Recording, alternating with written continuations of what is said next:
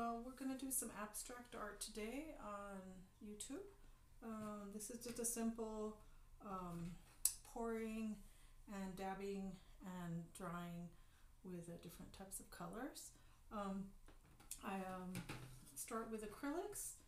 Of course, I've got some different colors. I've got my yellow, I've got my green, a lighter green, some purple, kind of like a turquoise, red, and I also made black.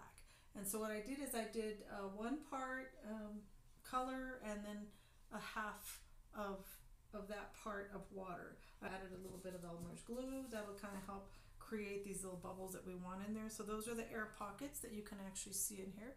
If anybody can see those close up, it's kind of nice to see how that kind of turns out. It's pretty cool.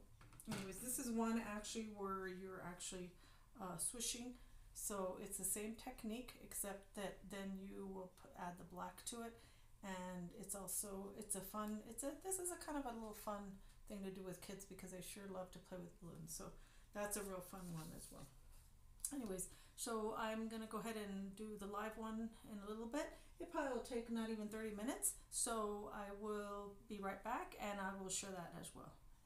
So go ahead and get your colors, some canvases. I've got this is my 9 by 12, and then I also have these little 5 by 7s. So the 5 by 7s are nice to start with because you can actually just play with them. I also have some popsicle sticks, some balloons that I'll be blowing up and have those ready. Some nice vinyl powder-free gloves, which are really nice because for me. And then I've got these little cup kind of trays that I like to use to actually put my popsicle sticks once I've been using this. Okay, so that's pretty much all you're going to need for this lesson, and it should go pretty quickly. So I will come right back